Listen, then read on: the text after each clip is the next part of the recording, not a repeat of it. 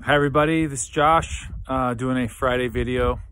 I'm outdoors not because I want to be an outdoor enthusiast or something, but my kids are inside and I've had my fix for the day. I can't concentrate, can't hear, and I wouldn't be able to film this inside. So I'm outside, it's beautiful, major storm yesterday.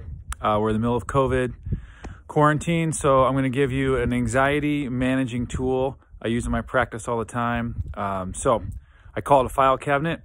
It's not an original idea in a sense, but it's creating a mental file cabinet, okay? So instead of letting all the ideas of the world just hang out in the same spot and try to function and be happy, healthy, and present, typically that doesn't work very well. We get overwhelmed and things start to clash, we get irritated, and then one more thing from our partner or our kids pushes us over the edge. So I'm going to encourage to create 3 file cabinets. One is for all the things that need to get done today. And that need, I put in quotations, is subjective. So be realistic, be fair. Don't make it 100 things. Make it things that you know you really want to get done today. If you get some extra ones, great. But don't make that list too big. The next file cabinet is soon. So anything that you want to get done soon, in the next few days, the next few weeks, you put it in there.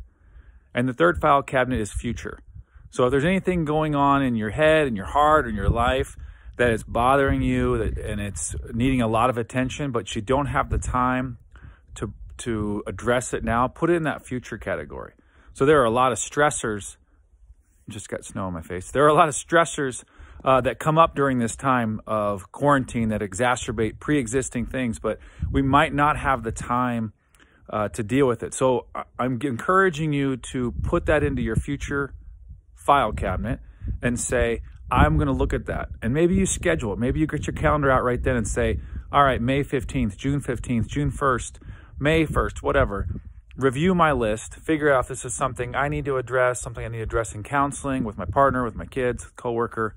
But until then, you're going to leave it in that file. And every time it pops up, it's like something flies out of the file. You just go and put it back in there. Be like, nope, it's scheduled May 1st. I'm looking at that. I don't need to worry about that right now. And then the things in the soon, same thing. Leave them in the soon. Maybe you're reviewing every day, and maybe you're grabbing something that's moved from your soon to today file.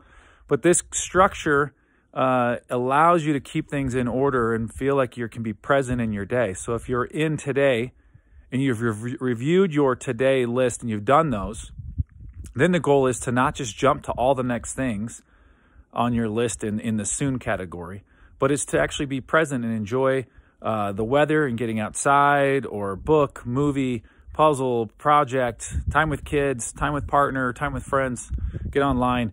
But the goal is to be freed up and feel responsible and to have some structure and order.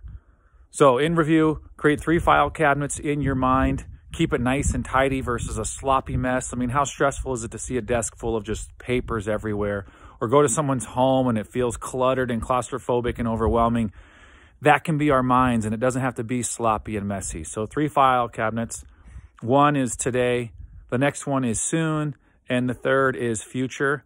Those dates and times you can address, but give yourself permission to funnel ideas into those and then schedule time to review them, and then the rest of the time you can be present. So I wish you a healthy and happy day. Stay safe. Squeeze your family members. Squeeze yourself. I'll see you guys next Friday.